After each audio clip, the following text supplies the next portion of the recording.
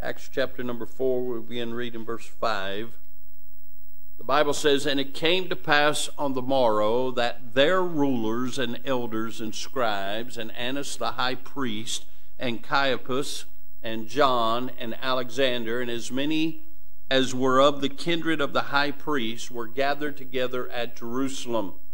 And when they had set them in the midst," talking about the disciples, says, "And when they had set them in the midst, they asked, By what power or by what name have you done this? Then Peter, filled with the Holy Ghost." And by the way, whenever you get full of the Holy Ghost, nothing else matters. They're on trial for healing a man. Then Peter, filled with the Holy Ghost, said unto them, "Ye rulers of the people and elders of Israel, if we this day be examined of the good deed done to the impotent man, by what means he is made whole, be it known unto you all, and to all the people of Israel, that by the name of Jesus Christ of Nazareth, whom ye crucified, whom God raised from the dead, even by him doth this man stand here before you whole. This is the stone which was set at naught of you builders, which is become the head of the corner. Neither is there salvation in any other, for there's none other name under heaven given among men whereby we must be saved." Let's pray. Father, we bless you. We're thankful under that same name we still see folks saved. We still see lives changed. And we still can come and worship and glorify you because of the great things you have done. Amen. Now, Father, I pray you'd help us. Thank you for the good singing, the good choir singing, good special singing. Thank you for the good testimony. Thank you for a good Sunday school hour. Thank you for being a good God. Yes. Now, Lord, we could all testify this morning that we have things going on in our lives. Some are facing some dire things. Some are facing some things that just are agitating. Some are facing good things. And some are in valleys. So, Father, as we assemble here this morning, I pray that you'd give us grace enough to put all that out of our minds. And God, help our minds and our hearts to be focused on you. And Lord, I pray you'd speak. I pray you'd certainly edify your people. May they be greatly encouraged. And Lord, thank you again for the good week of revival you gave us. And then, Father, I pray, if there be any amongst us today who are saved but not revived, that this morning, like that impotent man was made whole, they'd be made whole. And Father, I pray especially if there's any here this morning that are not saved. Maybe a good moral person, maybe a religious person, but is not saved. I pray today would be the day of their salvation. Use this unworthy vessel. Help us this morning, Lord. Without you, we can do nothing. So help us, and we'll bless you for it. For it's in Jesus' wonderful name we pray. Amen and amen. In this text, we find three simple things. The first thing, you see an assembly. The first two verses, you find an assembly of all the elders which are in connection with the high priest of Israel. All the religious crowd, all the lawyers, all the crowd who have given themselves to studying the law of God, who have assembled, Brother James, to pass judgment on two of Jesus' disciples who are doing what Jesus commissioned them to do. We see an assembly. Notice the anointing. Verse number 8. Then Peter, filled with the Holy Ghost. Can I say, the Holy Ghost is the majority. Amen. If you can build yourself up on your most holy faith and be filled with the Holy Ghost, it don't matter who comes against you. Amen. If God be for us, who can be against us? Right. And he's full of the Holy Ghost. Can I help you with something? Peter couldn't have preached the day that he preached, the message they preached on Pentecost, had he not been filled with the Holy Ghost. Peter could not have stood before these men and did what he's about to do had he not been filled with the Holy Ghost. Peter was a fisherman. Peter was an unlearned man. Peter did not command the respect of this crowd, but when he got full of the Holy Ghost, he could not be denied what he had to say, and it really messed up their apple cart. We see the assembly, we see the anointed, and then he gives an announcement. He lets them know that the man was healed under the power of Jesus, whom they crucified, whom God raised from the dead. But look at the announcement he makes in verse 12. Neither is there salvation in any other, for there's none other name under heaven given among men whereby we must be saved. Verse number 12 is a hated verse in the religious world. The Pope don't like verse 12. The Buddha crowd don't like verse 12. No, the Hindus don't like it.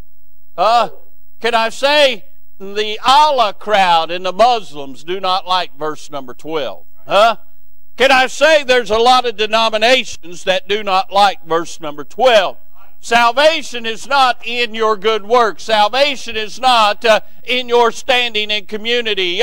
Salvation is not how much money you put in the plate. Salvation is not in your baptismal certificate.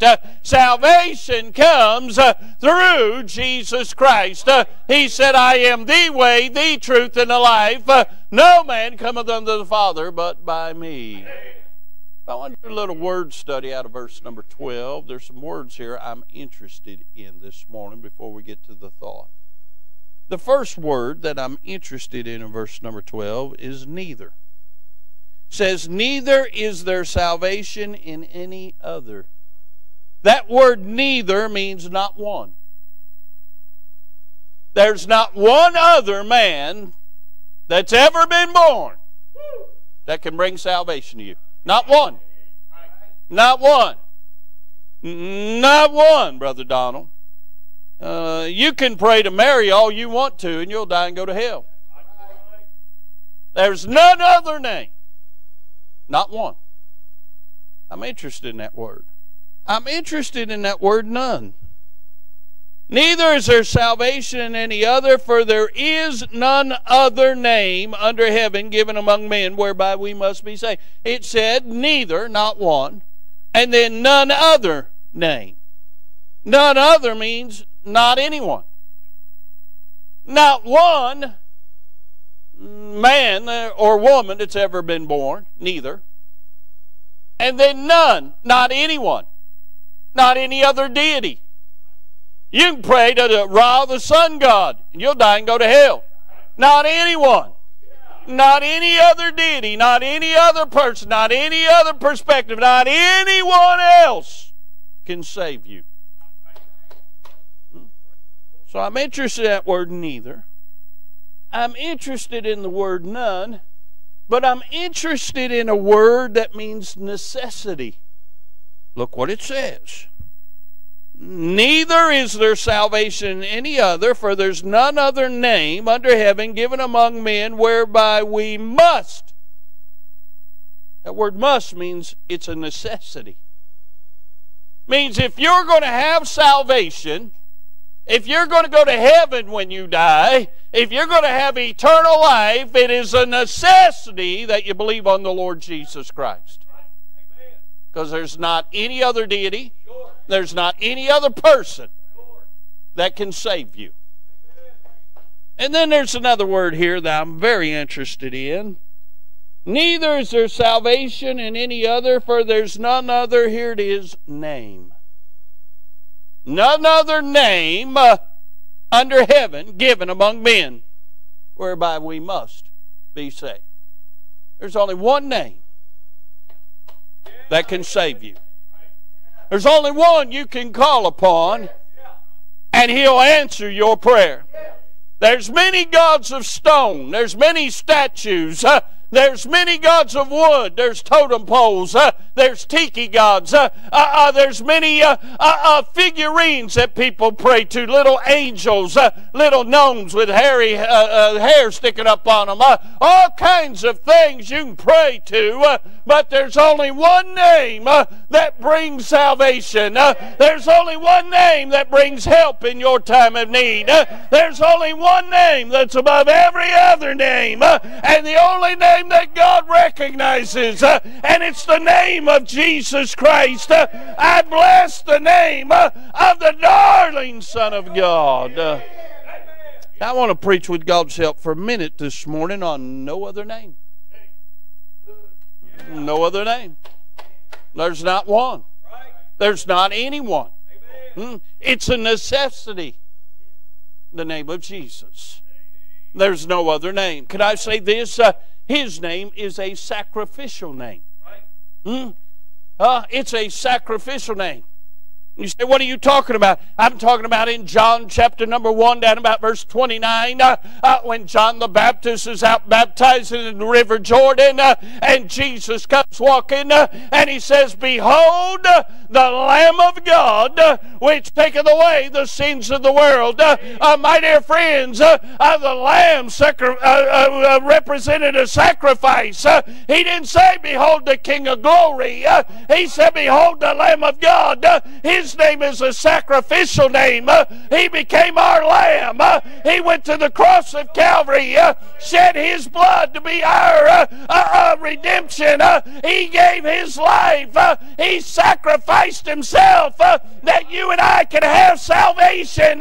His name is a sacrificial name. Hey, praise be to God for the Lamb that bore the sins of you and I, that we could be saved. You see, under the law, they'd put up 2 lambs. And they'd check out those lambs, and they'd judge those lambs. And those lambs had to be without spot, without blemish. Couldn't have any scars on their bodies. Couldn't have any problems in their coats. Everything about them, their legs couldn't have any deformity. Everything about them, those lambs had to be perfect. They'd bring those 2 lambs to the high priest at the great Passover feast, and they bring those lambs. And see, every year, Miss Veronica, God required a lamb, and that lamb would have to be without spot, without blemish. And that lamb would have to be sacrificed, and the blood put on the mercy seat, and the body and the carcass burned, and that lamb would push back the sins of the people for a year, and it would stay the wrath of God from Israel. Can I say, they bring 2 lambs, and 1 lamb would become a scapegoat. He was turned loose into the wilderness, but the other lamb, the high priest would pray over and confer all the sins of the people on that lamb. And then he'd take a knife and he'd slit its throat and drain it of its blood and take that very blood and take it into the most holy place and put it on the mercy seat on the Ark of the Covenant. And if everything was done properly, the Shekinah glory of God would come down and receive the sacrifice. My dear friends, you and I should have went to the cross. We should have died. But friend, we got to go free. And Jesus took our sins, became our sacrificial lamb, and shed his blood. And you and I could have eternal life. And the wrath of God is stayed from everybody who has eternal life. His name is a sacrificial name. Can I say this? His name is a substitutionary name. He became our propitiation. He became our offering. Again, we should have had to die and pay for our own sins in hell. But there came a substitute that took our place. There came one that stood in our gap and said, no, Father, don't judge them, judge me. And it pleased the Lord to bruise him. And the Lord laid on him the iniquity of us all. And he substituted himself and became our offering that you and I wouldn't have to die and go to hell. His name's a sacrificial name. His name's a substitutionary name. Can I say his name's a saving name? Can I say the name Jesus means Savior? The first time it was ever spoken, an angel spoke it to Mary.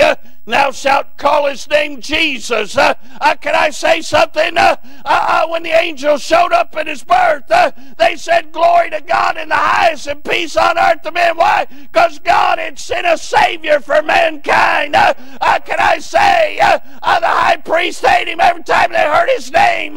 His name was Jesus Christ, the anointed, the Savior, the anointed one. Can I say this? Verse 4 said, there's no other name whereby men must be saved. Why? Because his name is a saving name. Hey, every sinner on his way to hell, if he calls on the name of Jesus and asks God to save him, he will. Hallelujah. Because he came seeking to save that which was lost. There's no other name like his name. It's a sacrificial name. It's a substitutionary name. It's a saving name. Can I say this? It's a soothing name. You know, Jesus is the only person I've ever seen that has about 750 names. Maybe more than that, I don't know. I know when I preach on who is the King of Glory and I start naming about half of them, it takes all I got to get that message done in an hour. But can I say, his name's a soothing name. He's called the Prince of Peace. Paul wrote to the church at Ephesus, for he is our peace. Jesus said that he had to leave, but he was sending the Comforter. And he said, my peace I leave with you. Not peace as the world knoweth, my peace. Hey, his name's a soothing name. Can I say there's been times when I've been troubled. There's been times when my heart's been broke. There's been times when I've been troubled over some of you late at night. There's been times when trouble came to my way and I didn't have the answers. There's been time when I didn't know which way to look or turn.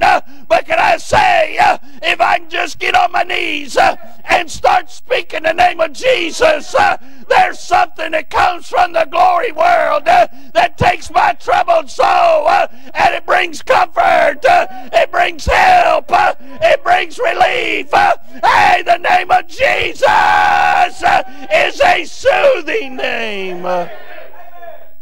Sometimes it's good just go around and say, Jesus, Jesus, Jesus. About the third time, usually business starts picking up in here. Hey, governments hate that name. Sinners hate that name. The sorry devil hates that name. But the glory world stops and pays attention when that name is uttered among men. And when you just start saying, Jesus, Jesus, how I love you, Jesus, he'll show up and bring peace. It's a soothing name. I just like hearing it. Can I say it again? Jesus. Jesus. Jesus. All the burdens roll away. You start speaking his name. Say, preacher, you saying your problems are gone? No, but I got someone that helps me with my problems.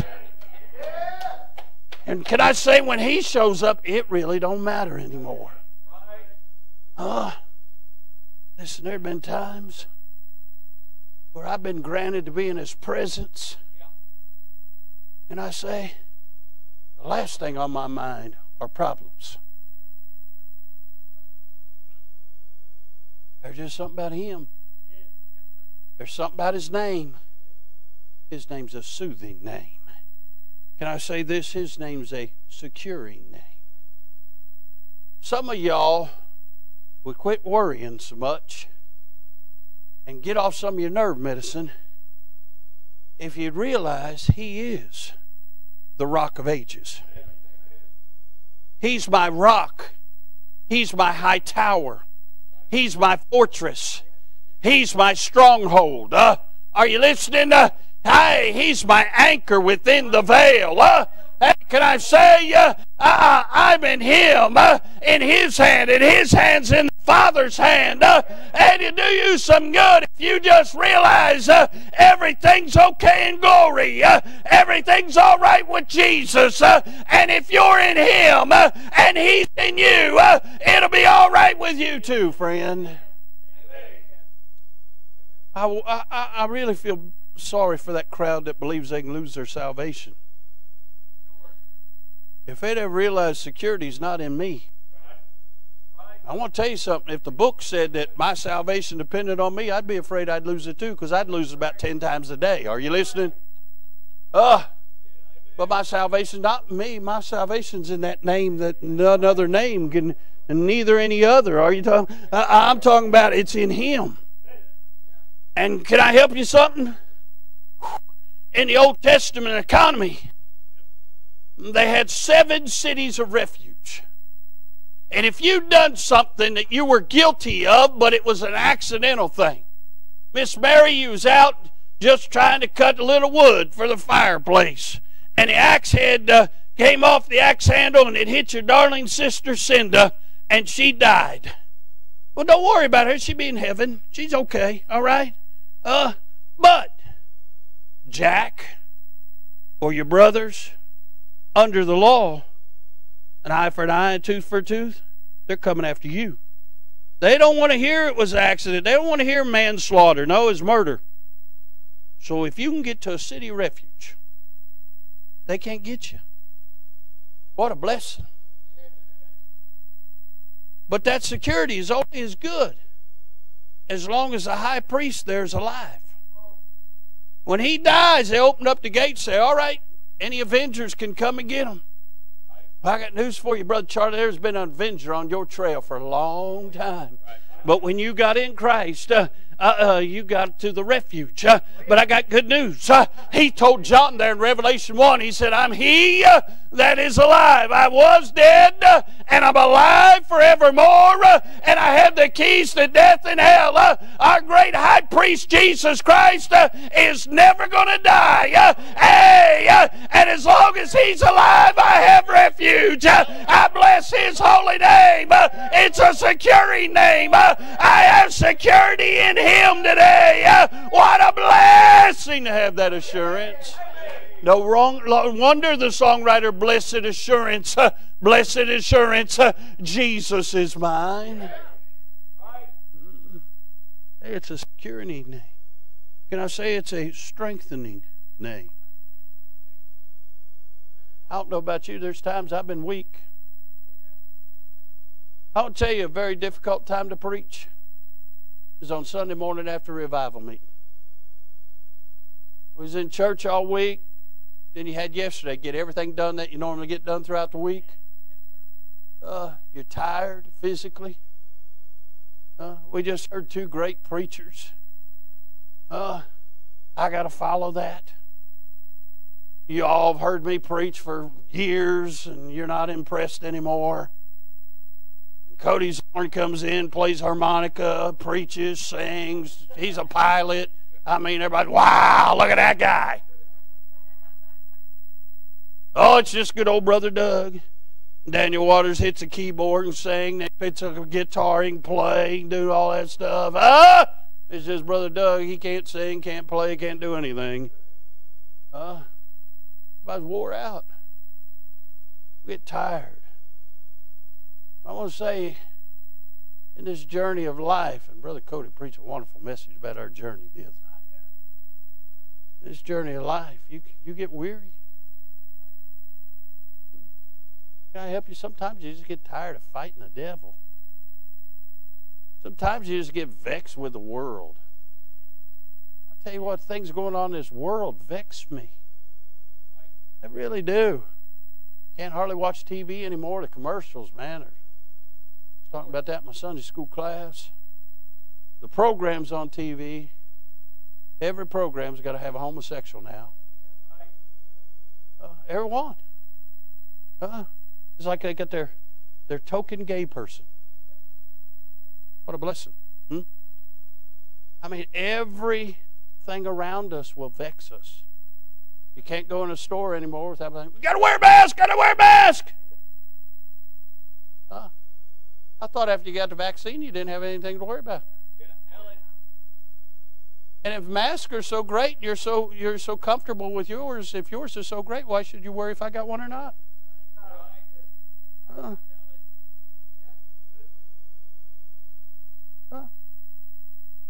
Now, Brother Doug, you don't care about society. Yeah, I do. That's why I preach the gospel.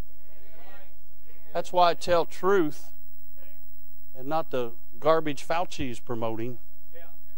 That can't be truth because it changes every other week. It wasn't that long ago he said you need 2, maybe 3 masks. I got news for you. I got the antibodies. I don't need any of it. And more than that, I got Christ, so I really don't care. So what if you get the disease? What if you get the virus and die? I'm better for it, huh? Won't have to lose weight then.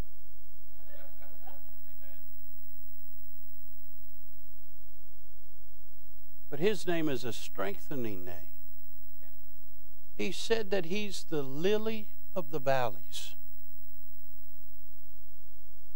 Now, Brother Bobby didn't say get us out of the valley. He'd just be the lily in our valley. You get to look at how he blooms and all that he does. He'll strengthen you for your journey. I'm glad for strength from the glory world.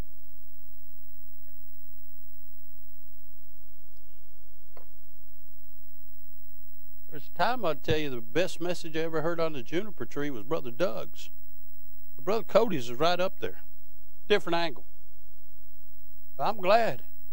Even when you're under the juniper tree, you can get meat from the glory world that'll sustain you for 40 days, 40 nights. He'll strengthen you for your journey. His name's a strengthening name.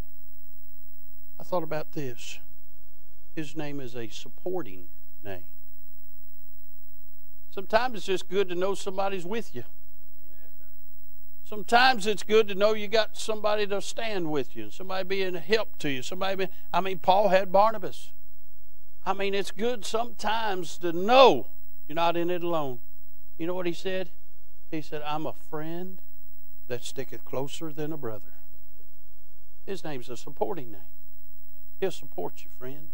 He's for you, not against you. Even when you fall, even when you fail, even when you falter, even when you make a mess of it, he's still for you. I like that song, Miss Brittany. I don't know where you dug that up, but I liked it. He don't care about all that. He cares about you. Hey, his name is a supporting name. Can I say this? His name's a sovereign name. He's not the man upstairs. He's not the big guy. No. His name's sovereign. He's the Lord of lords and King of kings. They don't get any bigger than him. He's the highest of the high. He's Lord. He's the King of glory. His name's a sovereign name. Then I thought about this. His name's the superior name. His name is Almighty God. Superior to any other name. Neither is there salvation in any other. For there's none other name under heaven given among men whereby we must be saved. Can I say he's got many other names? And all of them simply means this. He's exactly what you need when you need it. He told Moses from the burning bush, I am that I am. He's always in the present tense. And he's always exactly what you need. Now I wonder on this Sunday morning, what do you need? So preacher, I don't need a thing. Liar, liar, pants on fire. If you're breathing, you have needs. You may not have financial needs. You may have financial needs. You may not have physical needs. You may have physical needs. You may not have spiritual needs, but I doubt it, because there's not a halo in the building. But whatever you need is found in Jesus Christ. I wonder this morning, do you know Him as Savior? Because if you don't, nothing else matters. He bled and died, was buried and rose again for one purpose, to save you from your sins. He could have wrote salvation in the sky, but it took a blood sacrifice to pay for your sins. And friend, He died for you. He cares about you. He wants to save you. Are you saved today? If you're not, I dare say most of what I've said really didn't mean anything to you. You just wait for me to get done so you can go get you a cheeseburger. But if you're not saved, friend, you need something more than a cheeseburger.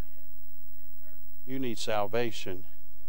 And the only place you're going to find it is in Jesus Christ.